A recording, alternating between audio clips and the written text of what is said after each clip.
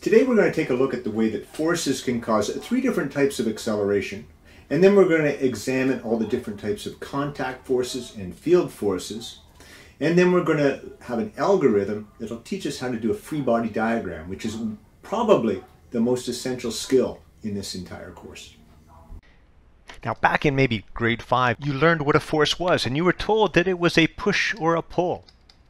And that definition that was good enough in grade 5, it's still good enough for IB Physics. What we're going to take a little farther, though, is the idea that a force is the cause of changes in motion. And when we're talking about motion here, we're really talking about velocity. So if there's any change to the velocity at all, there must be a force involved. Forces are more fundamental than motion because the forces cause the changes in the motion. So if we want to understand motion, we got to study forces first. And there's three basic ways that a force can change the motion. In the first case, we've got the force parallel to the velocity. And if that's true, if they're both in the same direction, then the object is of course going to speed up. However, if the force is pushing back against the object's motion, if the force and the velocity are opposite in direction, then of course we're going to slow down. And then the third possibility is when the force is perpendicular to the velocity. And in that case, let's suppose we have an object moving up to the top of the page, we push on it to the right, then the object's going to change its motion like so. In other words, it's going to turn. So forces can change the motion in three fundamentally different ways. They can cause speeding up, slowing down, or turning. I know it's in your best interest not to tell others about this channel because it gives you an unfair advantage. But could you like, subscribe, and sign up for notifications anyways? So we can classify forces according to the types of change in motion that they produce. But we also need to classify force in terms of what's physically producing it, its physical characteristics. And a key distinction here is between contact forces, where contact's involved, and non-contact forces. Another name for a non-contact force would be a field force. So for instance, there's a force of attraction between the moon and the earth, and that keeps the moon orbiting around the earth. But there's no contact between the earth and the moon. So this is a non-contact force, and the force is being exerted by a field, in this case a gravitational field. And the gravitational field is one of three main force fields that we'll study in this course. We'll study the gravitational force field, which is what gives everything its weight. We'll also later on in the course study the electric field force. And then after that we'll study the magnetic field force. Now for the contact forces, we have four main divisions. We talk about tension forces, and we want to think of tension forces as being forces caused by ropes. We talk about normal forces as being forces due to surfaces. We'll talk about frictional forces, forces that oppose motion, and we also talk about applied forces, which are just active pushes. Now, of course, physicists are lazy. They don't like going around and writing words like tension, normal, and frictional all the time, so they use symbols. And they'll typically use a capital T for tension or an F with a subscript T for tension. For normal forces, you'll usually see an N, a C, or a F with a subscript N. Frictional forces, a lot of variation here. Typically, you'll see small f's, capital S with a subscript small f, or often an R for a case of a fluid friction or air friction. Typically for applied forces, a lot of variation here as well, but typically you'd see a P or a F with a small p or an F with a large A for applied forces. So let's look at each one of those four divisions in a little more detail. Tension forces are caused by ropes. So if you've got a rope in contact with an object, you're going to get one of these tension forces. That's the first thing. Second thing, fairly obvious as well, if you've got a rope attached to an object, then that force of tension has to be away from the object. You can't push an object with a rope. You can only pull. So tension can only pull away from the object. And the third thing is, let's say we've got a rope between two objects. Then the rope can only pull away from each object, so there's going to be a tension force this way on this object and a tension force to the left on this object. And those two tensions are going to be the same size because the tension in a rope has to be the same throughout the rope. And when we look at Newton's third law, we'll understand that a little bit better. So here we say that the tension throughout a rope is the same.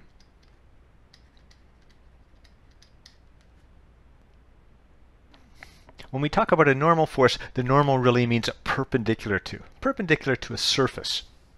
So a normal force is a force perpendicular to a surface. Usually it's kind of a support force. So for instance, if I have a bookshelf here and I place a book on top of that shelf, then the shelf has to support the book. And that force, which is perpendicular here to the surface, is what we'd call the normal force. If we had a wall and we placed a book against a wall this way and then put our hand against the book, then of course the wall here would have to exert a normal force to prevent the book from being pushed into the wall. So as soon as we start seeing surfaces, we should be thinking normal force. The key thing about all frictional forces is that they oppose motion. So for instance, in the case of air friction, which is an example of fluid friction, we could have a ball that's heading upwards, and of course the air friction, I'll use an R for air friction, would act in the opposite direction. It would oppose the upward motion. But then if the ball were on the way down, the air friction would act upwards once again to oppose the motion. So this is one of our key types of frictional forces called fluid friction. Another key type of friction is sliding friction, but it works in a similar way in that it opposes motion.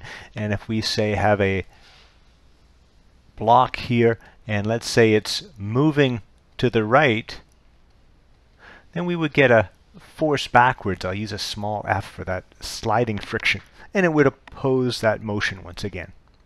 Be a little bit careful here though, because we could also talk about static friction.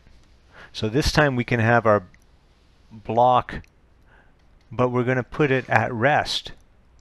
Then if we say put a rope on here and we pull with some tension force, there'll be a backwards frictional force that opposes that tension force that would have put it in motion. And until it starts moving, those two forces are going to have to be the same size. They'll have to cancel out, and that's why it remains at rest. Another type of frictional force is rolling friction, and we'll talk more about that later in the course. An applied force is pretty much exactly what you think of when you hear the word push. So if I were to push you, that would be an applied force. So an applied force is kind of an active push by someone or something. It's not passive the way the tension force and the normal force and the frictional forces are. It involves some sort of intention. And there's not much that we need to discuss with applied force because they're pretty much exactly what you think they're going to be. I'd like to introduce a few special case contact forces that come with formulas, and as such, they're good targets for problem solving. The first is really a tension force, except that our rope is going to be elastic, or it might be a spring as well, and then of course a spring can push as well as pull. So it's a little bit different. So suppose we have a spring. That spring would have an unstretched length. And then we could stretch our spring. So there'd be a displacement from equilibrium of the spring. I'll call that x. So that's basically how much longer the spring is than it normally would be. And of course, when we stretch the spring, there's a force pulling backwards. And we call that FH. H stands for Hooke's law. This force is proportional and in the opposite direction as the displacement. And we can put a proportionality constant in there. It's called the spring constant. And that gives us this equation here. The viscous drag force on a sphere, it's a fluid friction force. So we've got a sphere of radius r inside a fluid of viscosity eta, and it falls through this liquid with a speed of v. And it turns out that that drag force, that fluid friction force on the sphere is going to be given by Fd equals 6 pi eta r times v. The next ones are the formulas for the static and dynamic friction. So when we say static friction, we mean the friction involved before an object moves. Static is before moving. And so we use F.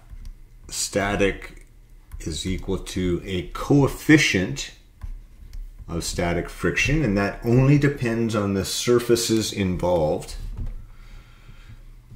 times our normal force, the normal force acting on that object. And this equation is going to come with an inequality sign. The equality part of it is really what we're interested in, and that's when the object first begins to move. And then we've got an almost identical equation for when the object is moving, and we call that the dynamic friction. It always takes on the same value. F dynamic will be equal to another coefficient of friction that only depends on the nature of the surfaces, d for dynamic, and then the normal force again. And at least on a flat surface, the normal force will equal the weight. The next one is the buoyant force. You've probably seen this before, but we've got an object inside of a fluid. The object has a volume V. The density of the fluid is rho. I'll put an F there for the fluid to distinguish the density of the fluid from the density of the object itself. This buoyant force is given by the weight of the fluid displaced. So that's going to equal the mass of the fluid displaced, which would be equal to the density of the fluid times the volume of the object, and then mass times g would give the weight of the fluid displaced. And finally, if we have an object on an incline, that incline has an angle theta, and we've got a mass for our object of m, then there's going to be a component of the weight that acts down the incline, and I'm calling that F parallel, F with two lines beside it. That's going to be equal to mg times the sine of theta.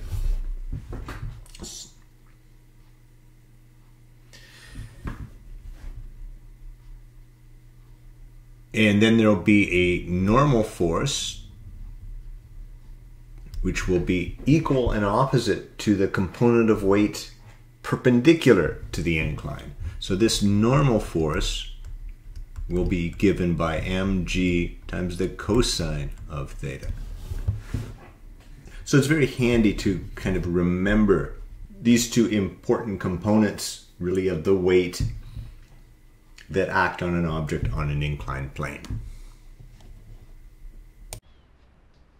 Now I want to introduce something called a free body diagram. And I'd say that the skill of being able to draw a free body diagram is one of the most important in this course. In fact, I'd go so far as to say if you're confident with free body diagrams, you're going to do well in this course. And if you're not confident with them, you're not going to do well in this course. Fortunately, free body diagrams are really easy, as I'll show you in a minute. So take note, free body diagrams are a critical skill. And the reason that they're so critical is really because a force causes motion. Well, really it's changes in motion. But we need to get at the force to understand motion. And typically in physics, we're really after the motion. So this skill of free body diagrams is going to be really, really fundamental, because what it's going to do for us, it's going to allow us to evaluate the overall force on an object. And once we've got that, then we can do some analysis and work out the motion. But this is our starting step. And that overall force, it goes by some other names. It's called the unbalanced force, the net force, the resultant force.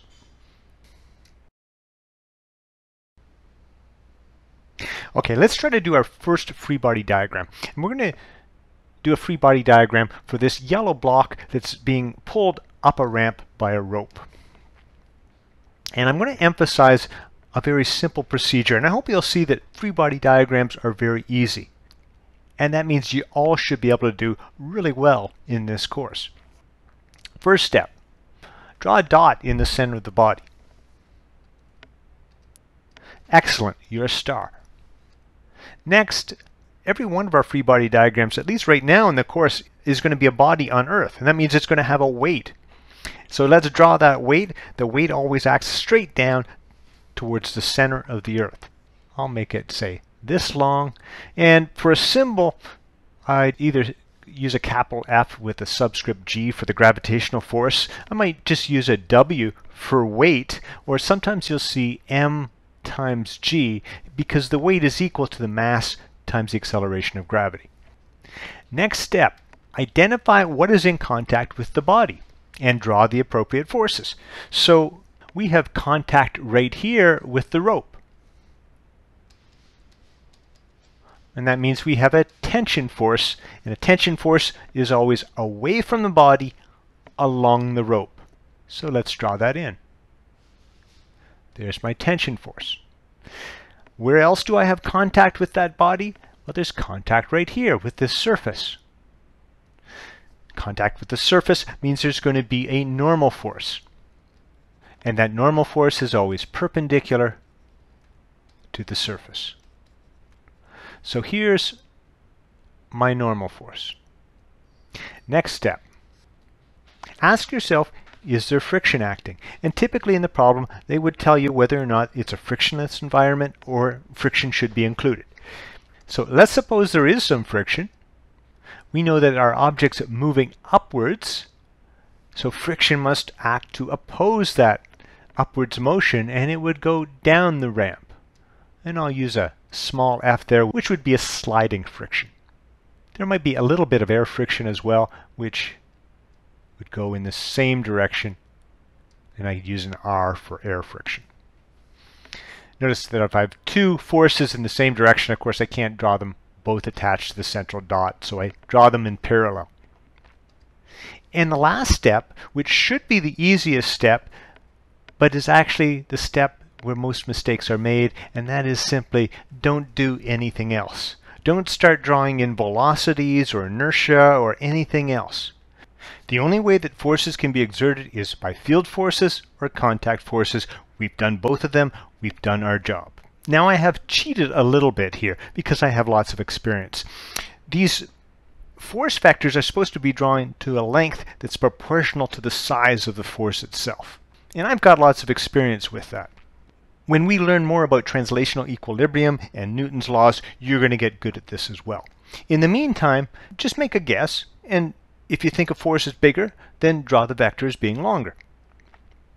With practice and a little more instruction, eventually you'll get really good at this. Okay, let's get a little more practice drawing these free body diagrams and using our procedure. So we've got a bowling ball coming in, making contact with a bowling pin and knocking it into the air. I want you to do 6 free body diagrams.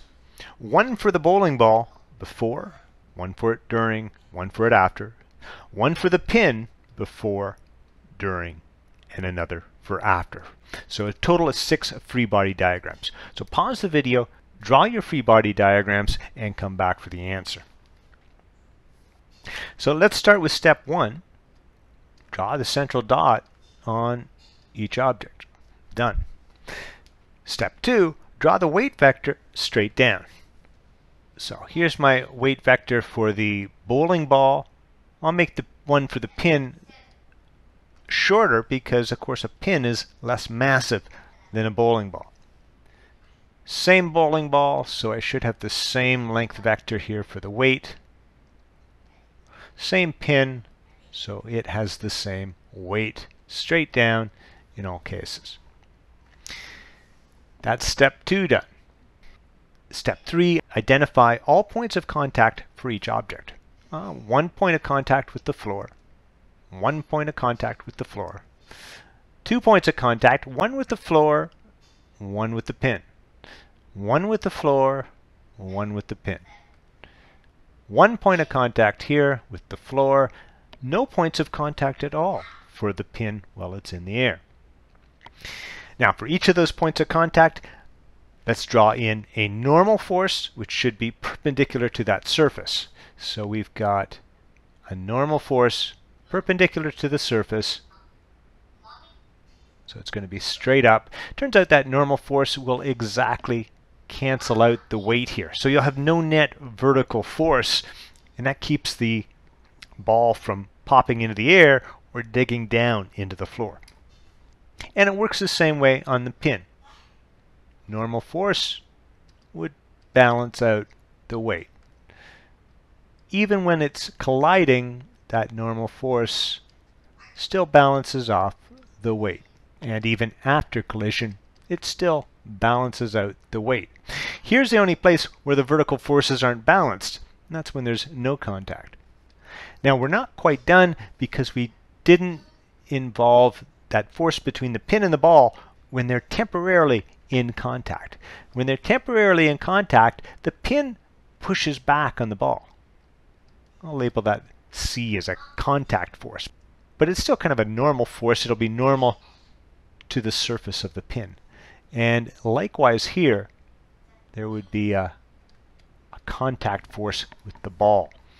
So the ball gets pushed backwards, causing it to slow down. The pin gets pushed forwards, causing it to speed up.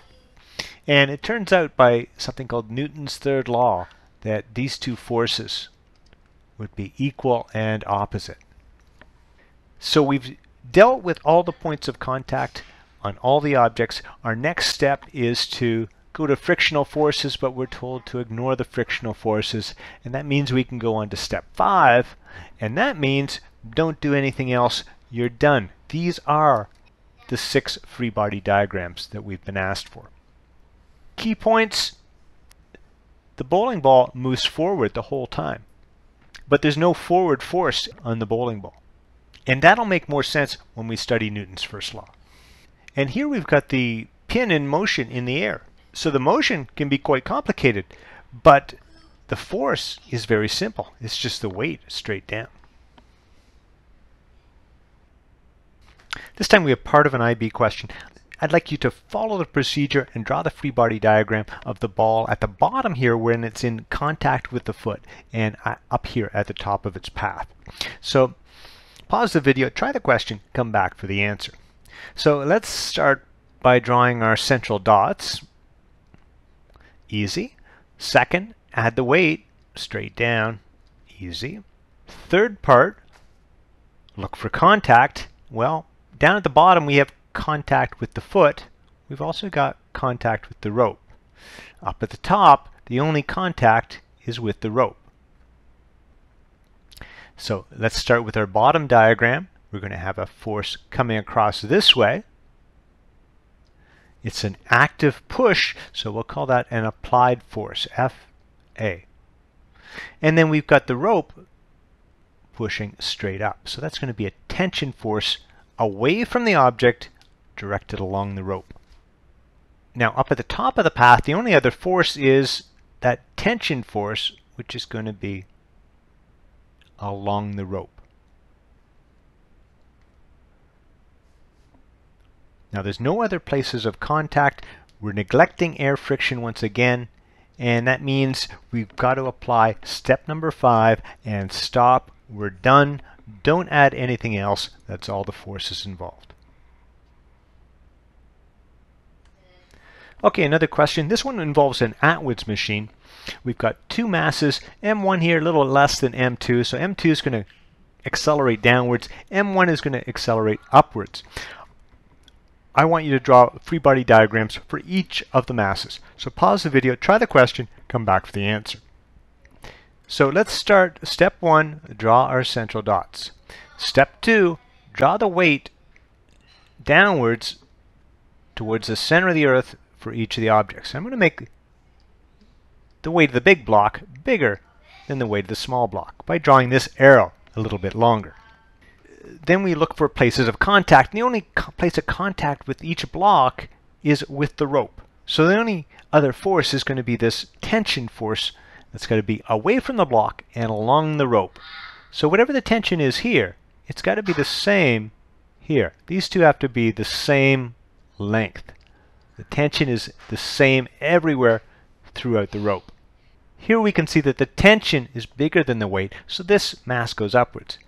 Over on this side, the weight's bigger than the tension, so this side it's going to accelerate downwards. Step 5, don't do anything else.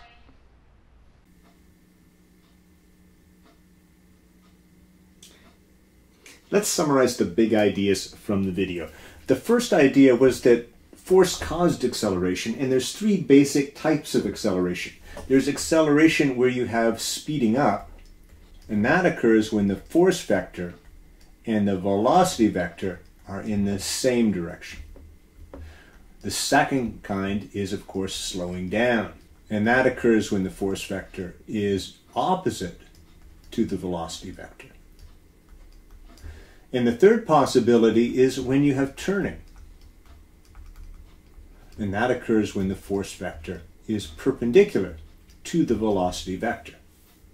We then said that there was 2 basic types of force. There were field forces and there were contact forces. Now the only type of field force that we studied was the gravitational force, and at least for every object with mass on the surface of the Earth, that gravitational force is going to be straight down and equal in size to mg. Later on we'll learn about electric force and magnetic force.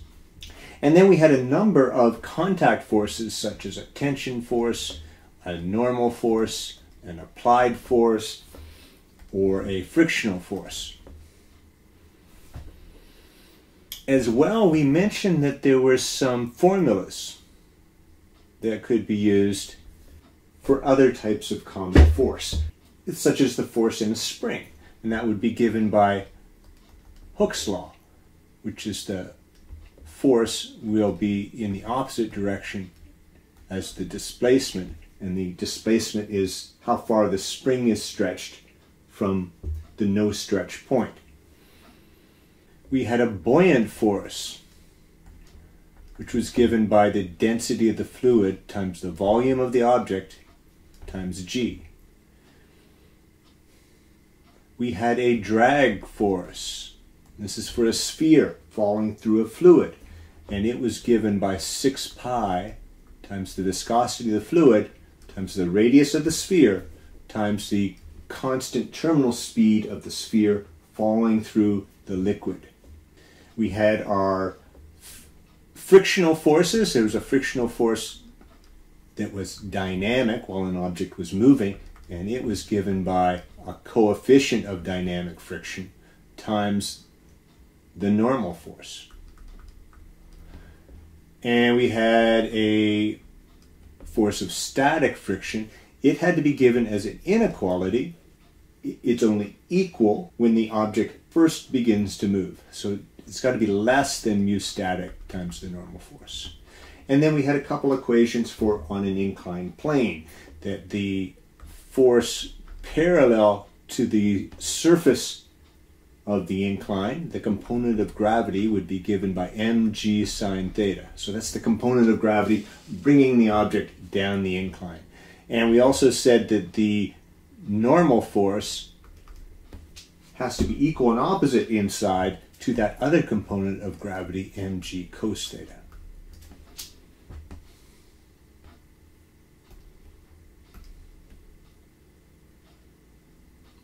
And the other thing that we did in the video was we came up with an algorithm for free body diagrams. And the first step was just a central dot which represented the center of mass of the object. Second step, at least right now when we only have one field force, would be to draw the weight mg acting straight down.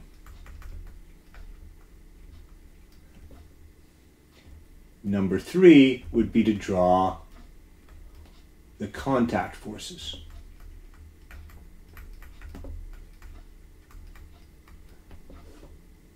Primarily the tension, the normal force, the applied force, and frictional forces, and any others that we see on our list there. And step 4 is simply to stop. Don't do anything more. Don't start drawing inertia on there or velocity. Just stick to the forces that are either field forces or contact forces. So there's got to be, so for a contact force, look for where there's contact with the object. So please take the time to become a subscriber, sign up for notifications, become a member, become a Patreon, make some comments, ask some questions. Any of your participation is greatly appreciated. Thank you. And that's all for today, folks. Thank you very much.